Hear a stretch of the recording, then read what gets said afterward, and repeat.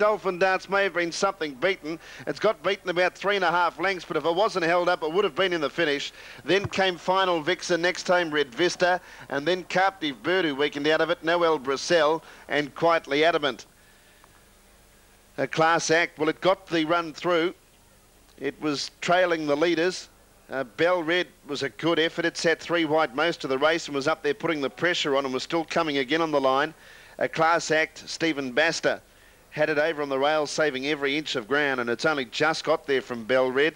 And Dolphin Dance, Stephen Arnold, he just got held up on the turn, and when that happened, he just couldn't get out. A class act who I didn't think was travelling as good, Brendan, at the time, was able to pinch 2 or 3 lengths on it, and it might be one to follow again, but it's a hard to give excuses when punters back at an odds-on quote. 5-7-2, but the favourite, it was stiff. 4th in number 8, 5th in number 10. Hope you've enjoyed Caulfield today and have been able to back a winner. If not, maybe the next venue coming up is the one for you. Good afternoon.